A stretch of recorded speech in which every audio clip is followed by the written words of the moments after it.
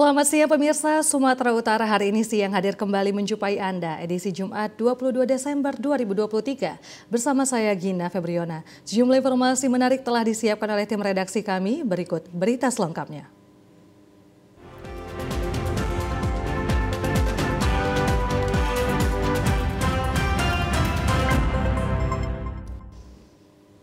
Kita awali informasi pertama pemirsa, pemerintah Sumatera Utara bersama Bank Indonesia menggelar high level meeting tim pengendalian inflasi daerah dalam rangka menjaga stabilitas harga jelang Natal dan Tahun Baru 2024. Pada rapat ini pemerintah menyebut bahwa kebutuhan pangan di wilayah Sumut cukup hingga tahun depan.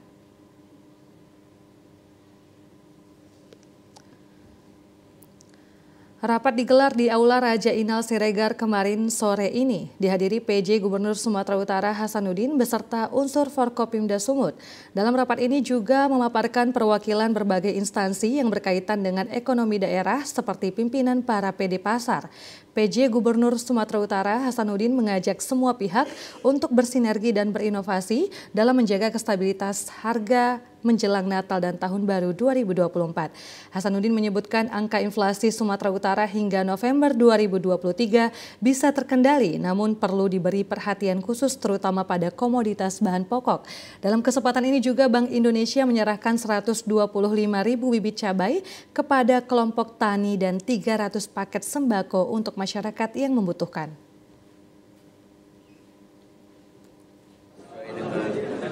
Perkembangan hingga saat ini, inflasi di Sumatera Utara terjaga masih dalam kondisi terkendali.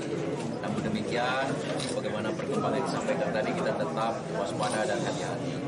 Sampai saat ini kami sampaikan, tadi dilaporkan juga oleh Biro Perekonomian kita bahwa tingkat pasokan kebutuhan pokok di Sumatera Utara dalam rangka menghadapi libur Natal dan Tahun Baru tersedia dan cukup.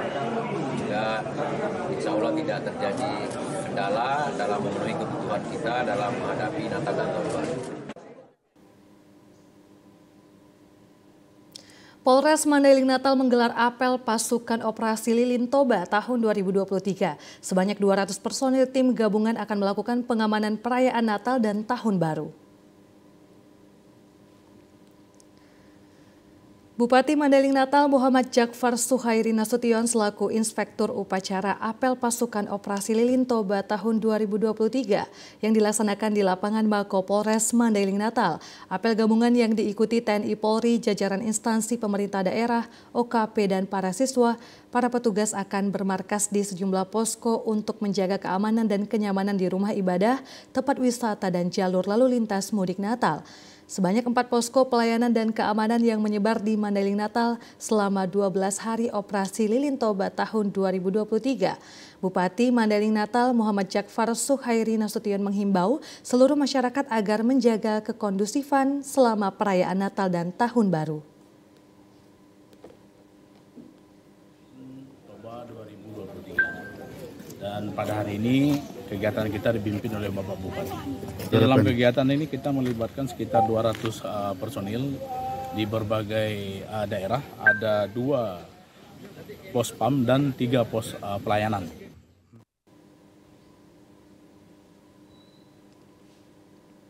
Pemirsa, Polres Serdang Bedagai menyiapkan 5 pos pengamanan dan 2 pos pelayanan dan mengerahkan 258 personil satuan jajaran Polres Sergai dalam pengamanan operasi Lilin Toba 2023 di wilayah hukumnya.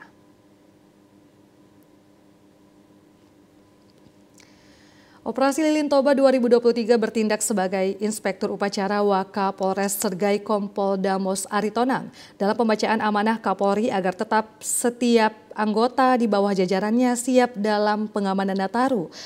Khusus di Serdang Bedagai, personil diturunkan sebanyak 258 anggota Polri yang dibantu TNI, Satpol PP Dishub, serta tenaga medis, damkar, dan instansi lainnya.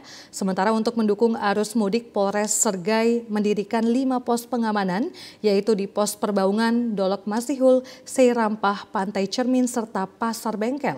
Ditambah 2 pos pelayanan yang ditempatkan di rest area A dan B yang beroperasi selama 12 hari sejak 22 Desember 2023 sampai 2 Januari 2024. Kompol Damos Aritonang menambahkan untuk warga masyarakat yang pergi mudik agar melaporkan ke petugas yang terdekat untuk melakukan penjagaan rumah bagi pemudik. Dihimbau agar berhati-hati dan mengutamakan keselamatan. Untuk wilayah hukum Polres Serdang Dage terdiri dari 7 pos, di mana terdapat 5 pos pengamanan dan 2 pos pelayanan. Di mana 2 pos pelayanan ini kami sediakan di wilayah rest area, baik rest area A dan rest area B. Untuk anggota yang diterjunkan sebanyak sekitar 258 personil, sehingga kita bisa memantau perumahan-perumahan kosong ataupun komplek kosong sehingga mencegah terjadinya tindak pidana.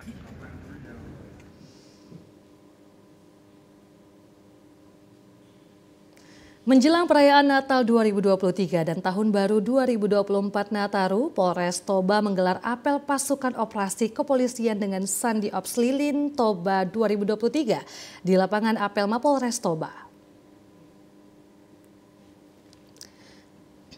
Kapolres Toba AKBP Wahyu Indrajaya mengatakan apel gelar pasukan ini merupakan bentuk pengecekan akhir kesiapan personil maupun sarana dan prasarana yang akan digunakan selama pelaksanaan operasi Lilin Toba. Dengan harapan seluruh kegiatan pengamanan perayaan Natal 2023 dan Tahun Baru 2024 Nataru berjalan dengan optimal. Wahyu menyebutkan kegiatan pengamanan Nataru merupakan tugas rutin yang harus dipastikan berjalan aman, nyaman dan lancar sebagaimana penekanan Presiden Republik Indonesia Joko Widodo. Momentum Nataru menjadi bagian tradisi masyarakat Indonesia yang berimplikasi terhadap meningkatnya mobilitas masyarakat. Berdasarkan survei Kemenhub RI, potensi pergerakan masyarakat pada Nataru ini mencapai 107,63 juta orang atau meningkat sebesar 143,65 dari tahun sebelumnya. Setelah gelar pasukan, Kapolres Toba AKBP Wahyu Indrajaya menyampaikan operasi Lilin Toba 2023 ini akan berlangsung selama 12 hari dimulai 22 Desember 2023 hingga 2 Januari 2024. Hal ini menjadi langkah tegas Kepolisian Republik Indonesia untuk memastikan keamanan dan kenyamanan masyarakat.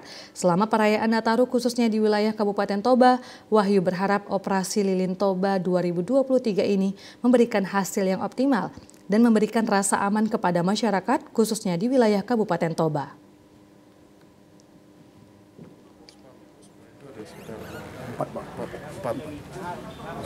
Jadi pos pengamanan dan pos pelayanan itu kami tempatkan, kami buat dan kami tempatkan. Garis besarnya adalah dalam rangka memberikan pelayanan kepada masyarakat, baik yang ke Bali G ataupun yang melintasi Kabupaten Toba. Sekali lagi kemudian 1, 2, 3, boleh. Ya, sebanyak 144 kg ganja kering dimusnahkan Polres Mandailing Natal. Barang bukti yang dimusnahkan ini hasil tangkapan selama 2 bulan.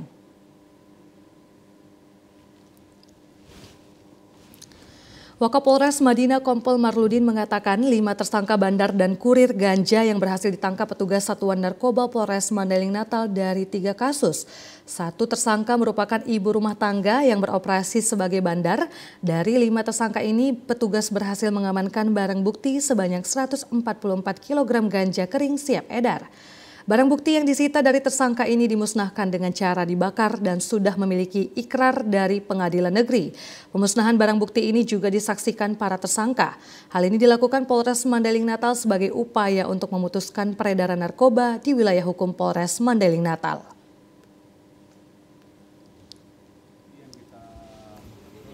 Musnahkan pada hari ini pertama instansi terkait dan turut juga Bapak Bupati dan dari Kejaksaan adalah 144 kilo.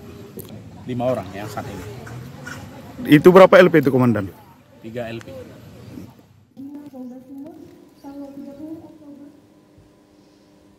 Pemirsa, sejumlah warga kawasan Jalan Haji Anif, Desa Sampali, Kecamatan Percut Seituan, Kabupaten Deli Serdang menghadiri mediasi yang dilakukan di kantor Desa Sampali kemarin siang. Mediasi ini difasilitasi perangkat Desa Sampali pasca terjadinya bentrokan antara warga Jalan Haji Anif dan Satpol PP yang melakukan penggusuran.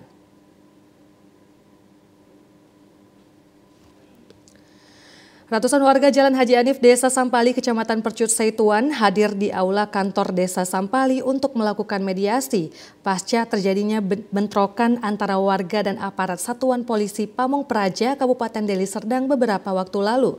Himbauan yang dilakukan Kepala Desa Sampali ini dilakukan untuk memberikan pemahaman kepada masyarakat Jalan Haji Anif terkait sengketa lahan antara warga dan negara, yakni PT Perkebunan Nusantara II yang mengklaim lahan yang ditempati warga sebagai EKS HGU.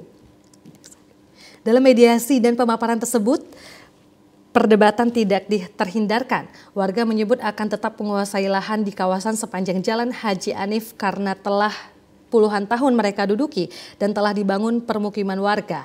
Warga menduga adanya permainan mafia tanah dan pengembang properti pada penggusuran terhadap warga. Warga meminta perangkat Desa Sampali tetap berpihak dan memperjuangkan hak warganya atas lahan tersebut.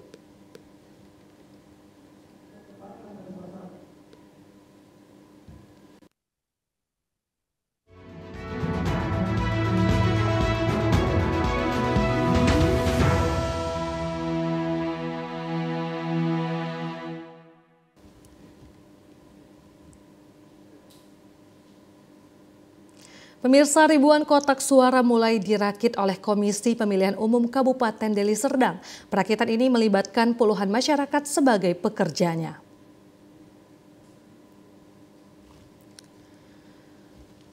Sebanyak 30 ribuan lebih kotak suara dirakit di kantor KPUD Deli Serdang di Jalan Karya Jasa, Kecamatan Lubuk Pakam, Kabupaten Deli Serdang. Untuk perakitan ini diawali dengan membuka bungkus lembaran kotak suara dan membentuknya menjadi kotak. Setelah berbentuk kotak, dipasangkan 2 buah kabel tik pada bagian bawah kotak. Perakitan kotak suara ini dikerjakan sebanyak 45 orang yang dibagi menjadi 3 kelompok.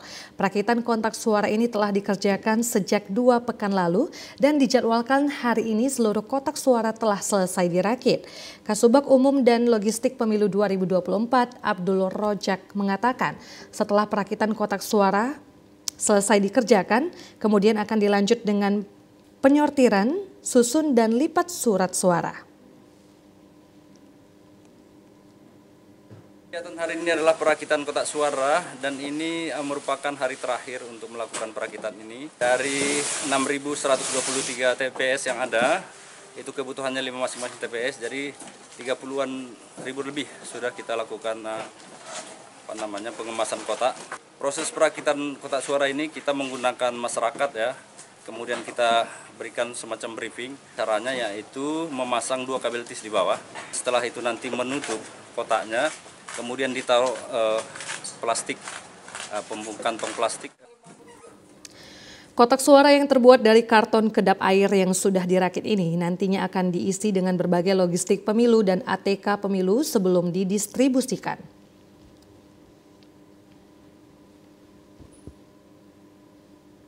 KPUD Tapanuli Tengah melakukan pelipatan surat suara pemilu tahun 2024 di gudang logistik KPUD Kabupaten Tapanuli Tengah, Jalan Dangol, Lumban Tobing.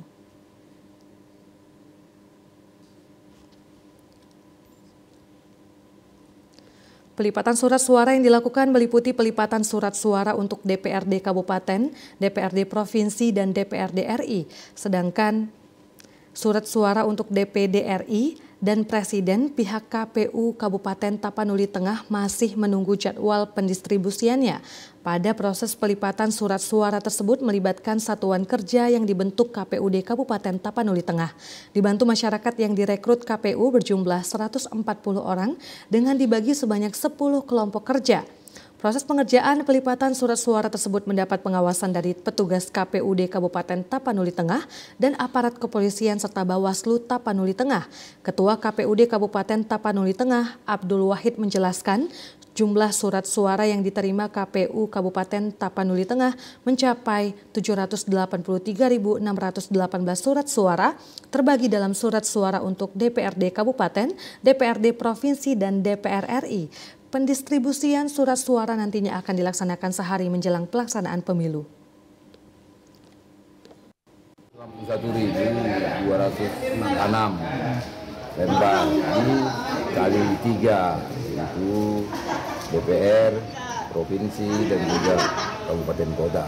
Kita untuk melakukan pengawasan di sini dalam pelipatan itu yaitu tidak ada satker dari KPU dan KPU sendiri untuk mengawasi seluruh bekerja dalam melaksanakan pelibatan, dan juga selalu didampingi oleh Bawaslu dan selalu pengawasan melekat.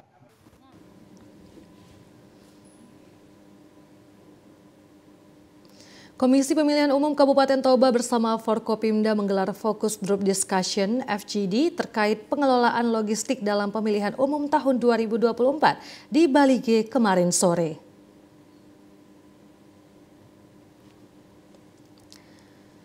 Hal tersebut merupakan bentuk usaha untuk mitigasi permasalahan yang akan muncul saat pendistribusian dan penempatan gudang logistik.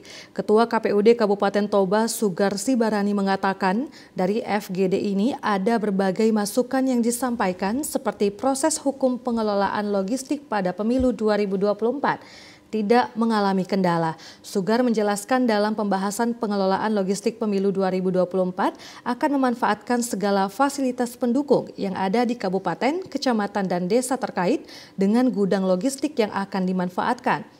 Selain itu, KPUD Toba membutuhkan saran dan masukan dari stakeholder terkait dalam hal pengelolaan logistik pemilu 2024, khususnya Forkopimda Kabupaten Toba, seperti pengamanan pendistribusian dan juga untuk menghindari permasalahan yang terjadi pada tahun 2019 lalu agar tidak terulang kembali. Dengan adanya FGD ini telah menghasilkan komitmen dan dukungan dari setiap stakeholder terkait dalam rangka mensukseskan pemilu 2024.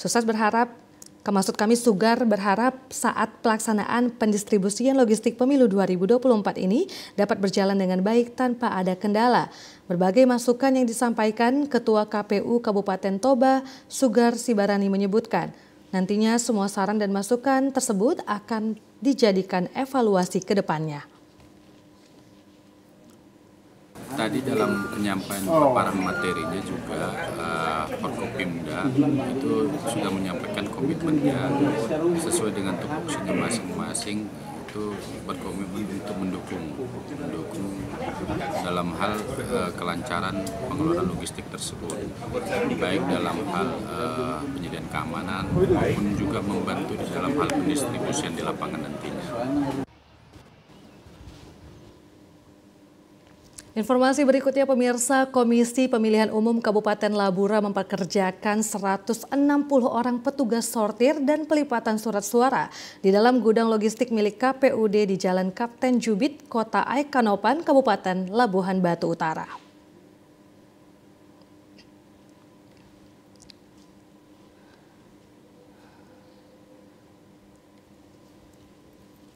Untuk mensortir dan melipat surat suara sebanyak 848.861 lembar, KPUD Labura mempekerjakan sebanyak 160 petugas. Terbagi menjadi 16 kelompok, sebagian besar adalah kaum perempuan yang direkrut dari warga setempat. Sebelum memasuki ruang persortiran dan pelipatan surat suara, seluruh pekerja terlebih dahulu barang bawaan pekerja diperiksa secara ketat oleh petugas Satpol PP dan petugas kepolisian Polsek Kualuhulu, Polres Labuhan Batu. Hal ini bertujuan untuk menjaga keamanan dan menghindari kerusakan pada surat suara. Salah seorang pekerja pelipat surat suara, Turmi, mengatakan sebelumnya ia terlebih dahulu mendaftar ke kantor KPUD Labura dan diterima sebagai petugas pelipat suara untuk membantu perekonomian keluarga.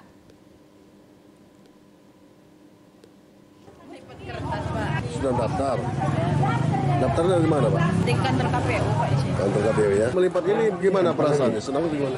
Lumayan lah, bantu-bantu namanya, cari duit. Iya.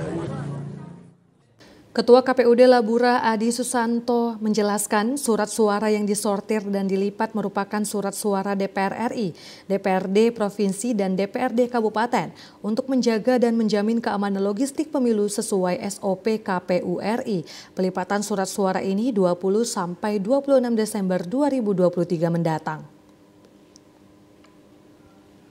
Labura mulai melakukan pensortiran dan pelipatan surat suara yang sudah kita terima beberapa hari yang lalu dari KPU RI. Sehingga hari ini KPU Labura sudah melakukan pensortiran dan pelipatan seperti yang rekan-rekan lihat di belakang.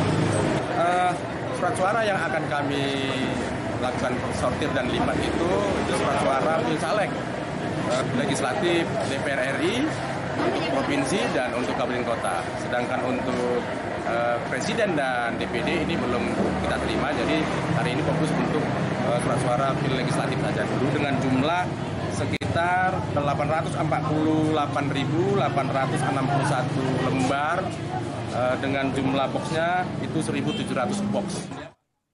Petugas pensortiran dan pelipatan surat suara mendapatkan upah sebesar Rp250 per lembar surat suara. Komisi Pemilihan Umum KPU Kota Tebing Tinggi mengajak para pemuka agama untuk menyukseskan pemilihan umum pemilu serentak tahun 2024. Hal tersebut menjadi kunci suksesnya proses demokrasi di Kota Tebing Tinggi dengan tingkat partisipasi yang cukup tinggi.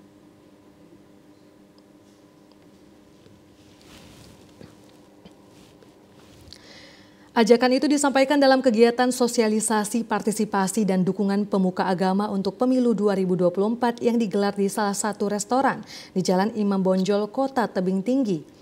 Sosialisasi ini dihadiri para tokoh dari berbagai organisasi keagamaan sekota Tebing Tinggi. Ketua KPU Kota Tebing Tinggi, Emil Sofyan, mengatakan melalui kegiatan ini diharapkan pemuka-pemuka agama dapat menyampaikan kepada masyarakat tentang waktu pelaksanaan pemilihan umum pada 14 Februari tahun 2024. serta mekanisme pemilihan yang berlangsung di setiap TPS. Emil juga meminta para pemuka agama untuk mengajak masyarakat menjadi pemilih yang cerdas. Kita berharap kepada pemuka agama untuk menyadarkan masyarakat kita sebagai pemilih agar masyarakat mampu menjadi pemilih yang cerdas, memilih sesuai hati nurani, bukan karena imbalan uang ataupun imbalan lain. Sehingga proses demokrasi yang saat ini sedang berlangsung akan melahirkan pemimpin yang amanah dan menjalankan roda pemerintahan yang baik dan benar. Dengan kegiatan ini nanti kita berharap pemuka-pemuka agama dapat menyampaikan kepada masyarakat, kepada khalayak ramai tentang waktu pelaksanaan pemilihan umum 14 Februari tahun 2024 serta mekanisme pemilihan yang akan dilakukan oleh masyarakat.